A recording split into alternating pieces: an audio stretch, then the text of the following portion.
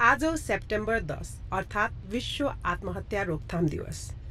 नेपालमा आत्महत्याबाट हरेक वर्ष करिब 7,000 को ज्यान जाने गरेको तथ्याङ्क छ।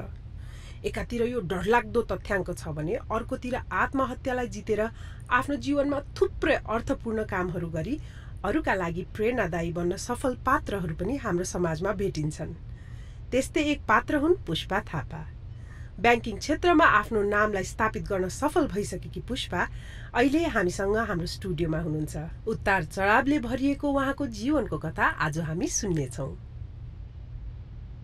पुष्पाजी, तपाईलाई झट्ट हेर्दाखेरि तपाईँ एकदमै भाग्यमानी, एकदमै खुसी हुनुहुन्छ जस्तो लाग्छ होइन? अनि त्यसमाथि पनि तपाईँ यति ब्युटिफुल हुनुहुन्छ। अनि तपाईले पनि यो आत्महत्या गर्नलाई प्रयास गर्नुभएको रहेछ। यस्तो विश्वासै गर्न गाह्रो निर्णय लिन तपाईलाई के कुराले बाध्य गरायो? मलाई चाहिँ के लाग्छ भने मान्छे जति नै सुन्दर खुसी देखिए पनि कुनै न कुनै मोडमा डिप्रेसनको शिकार हुन पुग्छ जस्तो लाग्छ। त्यसको कारणहरू फरक हुन सक्छ, तर डेफिनेटली युड फिल दैट। तपाईलाई चाहिँ के कुराले बाध्य बनायो हाम्रो श्रोताहरूलाई भन्न सक्नुहुन्छ? अफ कोर्स, म त्यही कुरा गर्नलाई त यहाँ छु। मेरो कारण चाहिँ रिलेसनशिप थियो। पुष्पा, हजुर, तिमीसँग एउटा कुरा भन्न मन छ, तर कस्तो डर लागिरहेछ। मसँग के डर लाग्यो? अब मान्छे साँच्चै भनौँ त, अब हामी बिहा गरौँ नि त। कहाँबाट यस्तो कुरा आयो? आई मिन मैले केही पनि सोचेको छैन। अनि पढाइ करियर के गर्ने त? बिस्तारै सबै मिल्दै जान्छ होइन र? बिहा गरेपछि झन् सधैँ एकअर्काको सँगै हुन्छ, पढाइ करियर सबै कुरामा सपोर्ट हुन्छ। फेरि मान्छेको मन हेरेर सधैँ स्थिर रहँदैन होइन र? अरू कुरा चाहिँ थाहा भएन, बट सपोर्ट भन्ने कुरा चाहिँ मन पर्यो। अनि मेरो प्रस्ताव?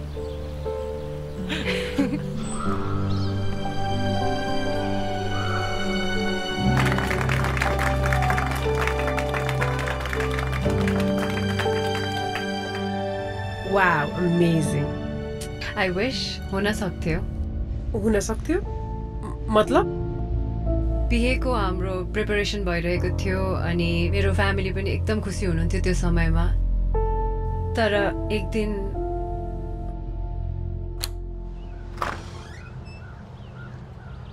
ढोक गरे आमा।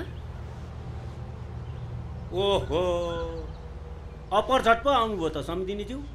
अनि विशेष त्यस्तो के पर्यो र हजुर? विशेष त विशेष नै पर्यो।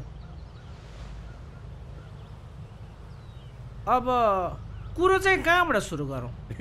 जहाँबाट सुरु गर्दा नि भइहाल्यो नि, आफ्नै मान्छे हो, के फरक पर्छ र? हामीलाई माफ गर्छ हजुर, हामी यो बिहा रोक्न चाहन्छौँ। कुरा यति धेरै अगाडि बढिसकेर कसरी सम्भव हुन्छ?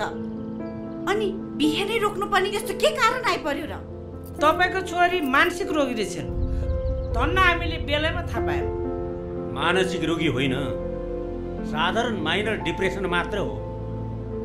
र यो डिप्रेसन भन्ने कुरो आजकल सबैलाई हुन सक्छ, र यो निको नहुने कुरो पनि होइन। निको हुन्छ नै भन्ने ग्यारेन्टी पनि त छैन नि हजुर। म नदुखेको टाउको डोरी लाएर दुखाउन चाहन्न।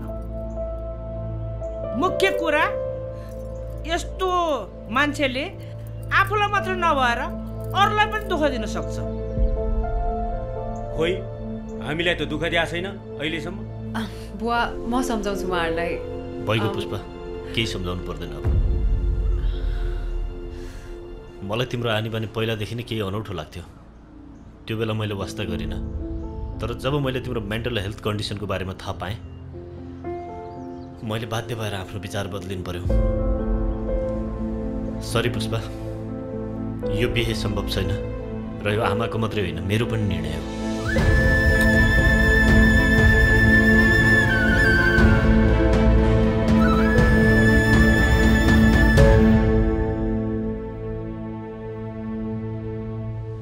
तपाईले आफ्नो मेन्टल हेल्थ कन्डिसनको बारेमा रुपेशलाई पहिले किन भन्नु भएन? मेरो समस्या साधारण थियो। र मलाई लाग्थ्यो मैले माया गरेको व्यक्तिले मेरो त्यो कुरालाई पनि एक्सेप्ट गर्नुहुन्छ जस्तो लागेको थियो, तर सायद म गलत थिएँ। अनि तपाईको बिए क्यान्सल भएपछि के भयो? विवाह क्यान्सल भएपछि मेरो जुन सामान्य समस्या थियो त्यो अलि सिभियर हुन थाल्यो।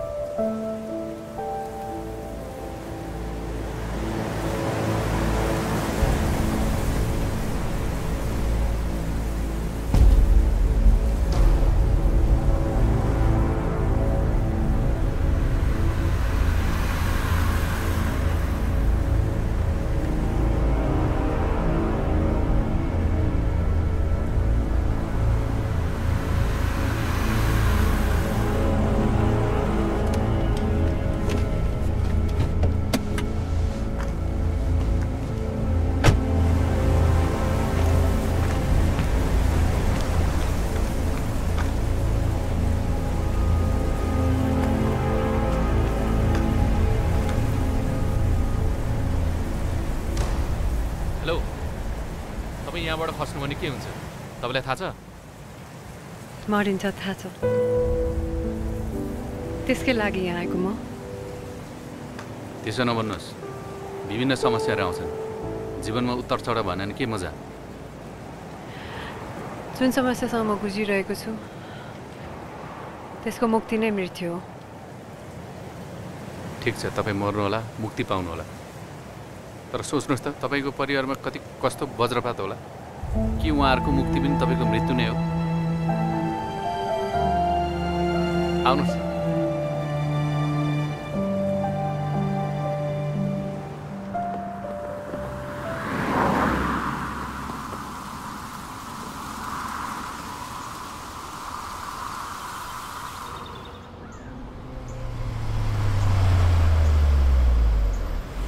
पुष्पाजी, म तपाईँलाई छुट्टिनु अघि नेल्सन मण्डेलाको एउटा भनाइ सुनाउँछु है। मेरो सफलताका आधारमा मेरो मूल्याङ्कन नगर्नु। म कतिपटक लडेँ र कतिपटक उठेँ भन्नेबाट चाहिँ मेरो मूल्याङ्कन गर्नु। कस्तो राम्रो भनाए, मलाई पनि यो पढ्नु मन लाग्यो। बुकको नाम के हो? मसँग छ, म दिउँला। Thank you. हस्, कुनै प्रब्लम भयो भने मलाई कल गर्नु। हुन्छ।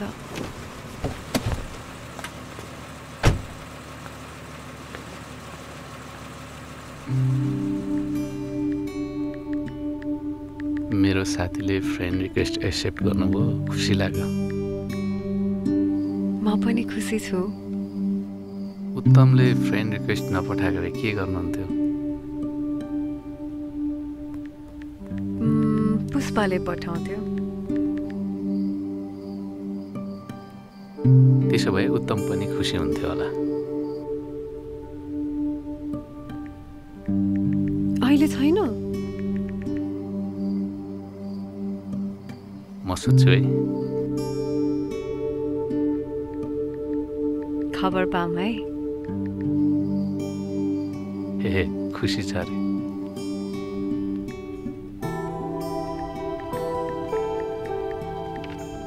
ओके, पुष्पा पनि एकदमै खुसी छ।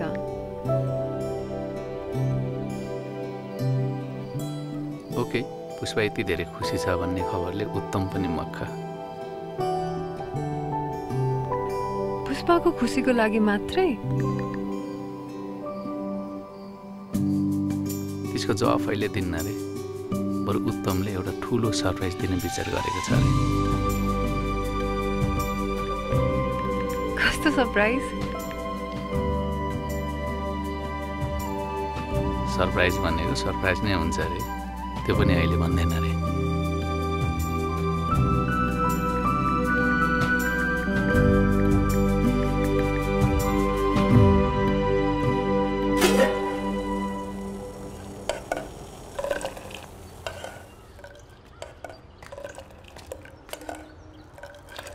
अरे छोरी, आज त आफै चिया बनाउन थालिस् त। म छिट्टै बिउजे नि त आमा। छिट्टै बिउजिस् कि रातभरि सुतेनस्? होइन, कति पछि मिठो निन्दा लाग्यो आज। मिठो निन्द्रा लाग्यो रे होला खुब। हो के आज म धेरै खुसी छु अनि मन पनि हल्का लागिरहेछ, कसैले मेरो भारी बोक्दै जस्तै। ल ल तेरो कुरा तै जानु। धेरै पछि बनाएको कस्तो भयो चाख्नु ल? मिठै बनाइस् होला नि। चिनी ठिक्क हाल्या हो? ठिकै छ जस्तो छ। चिनी हेर्नु न। त खाँदैनस्? मैले तपाईँहरूको लागि मात्रै बनाएको। आमा म औषधि लिएर आउँछु है। ल ल छिटो आइज है। चालिन आउनुहोस्। दाइ त्यो औषधि दिनु न।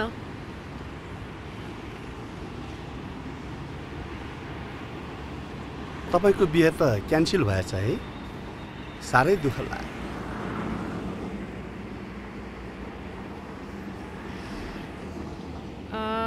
साउजी तपाईँ यो मान्छेलाई चिन्नुहुन्छ? चिनिन त। किन र? कसैले मैले के औषधि खान्छ भनेर तपाईँलाई यहाँ सोध्नु आएको थियो। तपाईँले आज कहिले नसोध्ने कुरा सोध्नु भएको छ त। किन, के भएर? होइन, यतिकै सोध्नु मन लाग्यो अनि सोधेको। ए सरी, थ्याङ्क यू।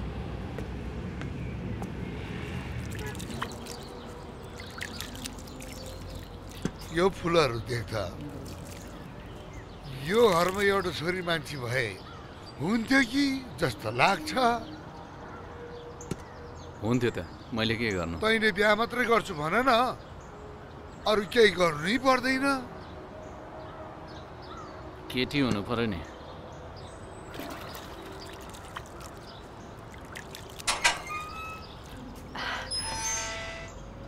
नमस्ते। अरे कस्तो सरप्राइज? तपाईँले भन्दा पहिले मैले सरप्राइज दिएको। अनि कसरी घर पत्ता लगायो त?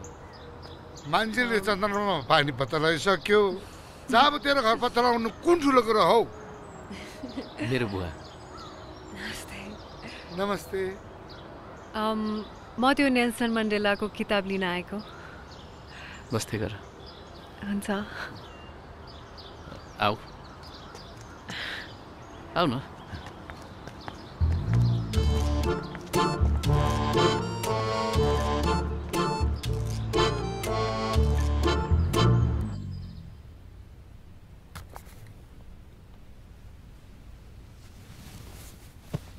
Thank you.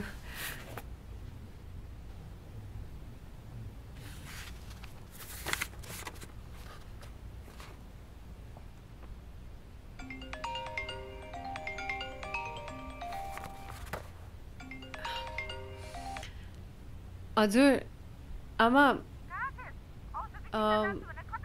म यहाँ साथीकोमा किताब लिन आएको।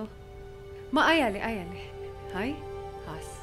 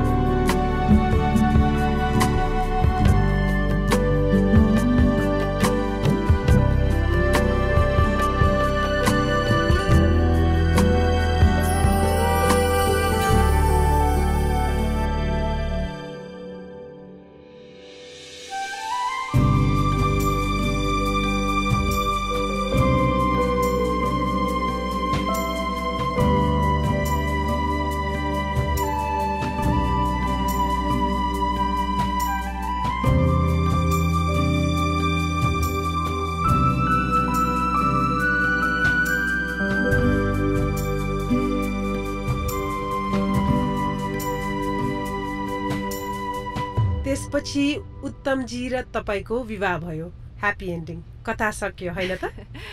I would like to believe that, but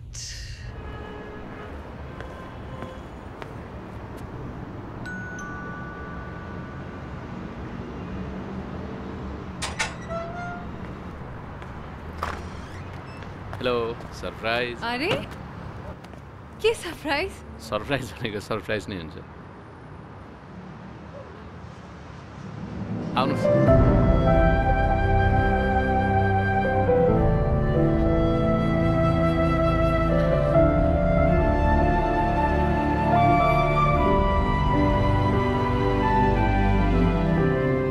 मैले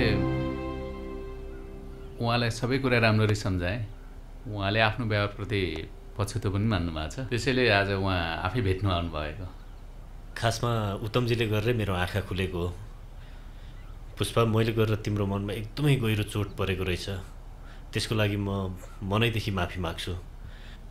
अनि बुवा, पुरानो कुरा सबै बिर्सेर म त फेरि पुष्पासँग बिहाको प्रस्ताव पो लिएर आएको। ठिकै छ त बाबु, अब तपाईँ राजी हुनुहुन्छ भने हामी पनि नाइ भन्दैनौँ कि कसो छोरी? मलाई अहिले बिहे गर्नु मन छैन बुवा, र बिहे नै गर्नु छ भने पनि रुपेशसँग गर्नु मन छैन। तिमी के भन्दैछौ पुष्पा? मैले झन् तिम्रै खुसीको लागि अब जसलाई मेरो खुसीको अन्दाजै छैन उसले मेरो खुसीको कुरा नगरे हुन्छ। उत्तम जी, छोरी, यो सबै तिम्रै खुसीको लागि होइन। सधैँ अँध्यारो मुख लाएर बसेको बिर्स्यौ? तपाईहरुले कहिले मेरो खुसीको बारेमा सोध्नु भयो बुवा?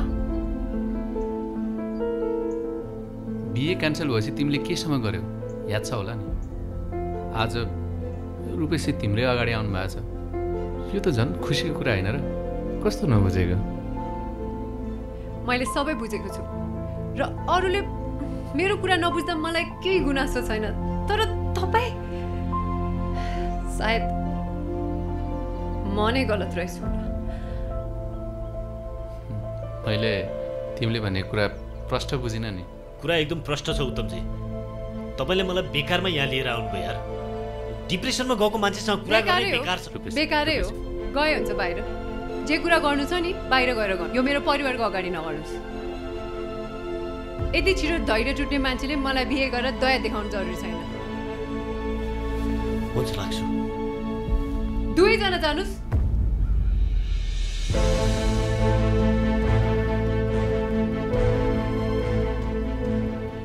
आइन्दा आफ्नो कुनै पनि समस्या मलाई नभन्ने, कहिले पनि। सबै कुरा बताभुङ्ग भयो छोरी।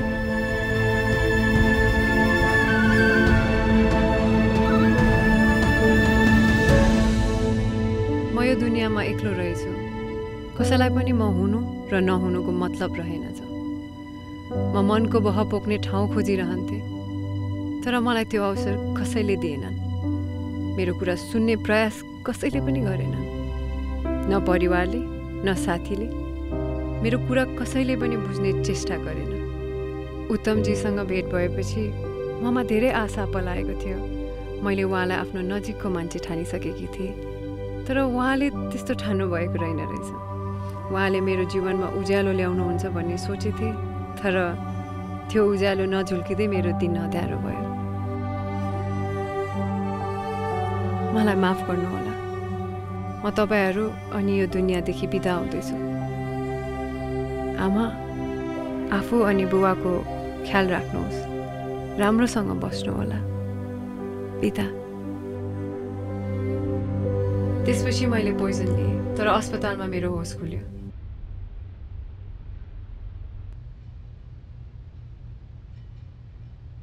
मलाई पनि कहिलेकाहीँ मेरो परिवारले, मेरो साथीभाइले मेरो कुरा बुझ्दैन जस्तो लाग्छ। अनि कतिपय कुरा त परिवारसँग साथीभाइसँग सेयर गर्न अप्ठ्यारो हुन्छ, गाह्रो हुन्छ। केही गरेर भनिहाल्यो भने पनि त्यसलाई उहाँहरूले मेरो कमजोरी ठान्न सक्छ। यस्तो बेलामा चाहिँ के गर्नु पर्ला? म तपाईँको कुरा बुझ्छु, किनकि म पनि त्यही सिचुएसनबाट गुज्रेको थिएँ।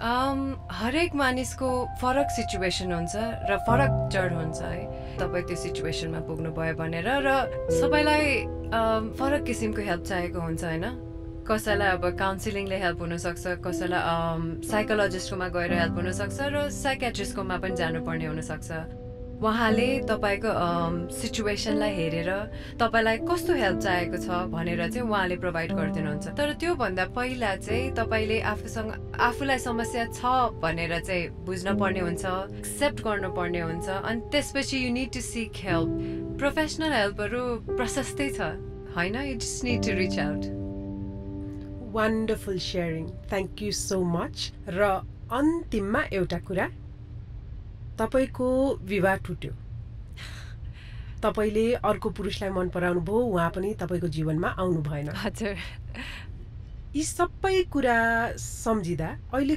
कस्तो महसुस हुन्छ मलाई अचम्म पनि लाग्छ अनि हाँस पनि उठ्छ किनकि त्यो समयमा मलाई जुन समस्या एकदमै ठुलो जस्तो लागेको थियो अहिले हेर्दाखेरि त्यो स्टेप लिनुपर्ने खालके ठुलो पनि थिएन जस्तो लाग्छ र यो सबै कुराहरू सोच्दाखेरि हाम्रो स्कुलिङै रङ जस्तो लाग्छ कि किनभने हामीलाई सानैदेखि जहिले पनि जित्नुपर्छ जहिले पनि सफल हुनुपर्छ जहिले पनि हाँस्नुपर्छ भनेर सिकाएको छ होइन तर त्यो पोसिबलै छैन it's okay to be sad and it's okay to fail होइन it's okay to be sad किनकि स्याडनेस पनि यो ह्याप्पिनेस जस्तै एउटा इमोसन हो होइन तपाईँ फेल हुनुभयो लड्नुभयो भने कसरी उठ्ने त्यो कुरा चाहिँ सिकाउनु पर्छ जस्तो लाग्छ र यो कुराहरू सिक्यौँ भने I think life is beautiful किनकि सोचे जस्तो कहिले पनि हुँदैन and when you accept that fact it's amazing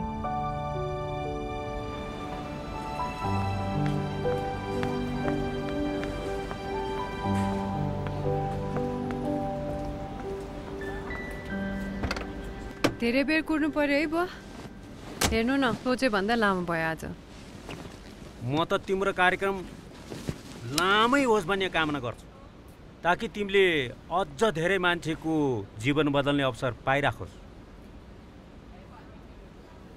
तपाईँहरूलाई पनि पहिला मैले कति धेरै दुःख दिएँ है त्यसको लागि सरी बुवा गल्ती त हामीबाट पनि भएको थियो हामीले तिमीलाई बुझ्ने प्रयास नै गरेनौँ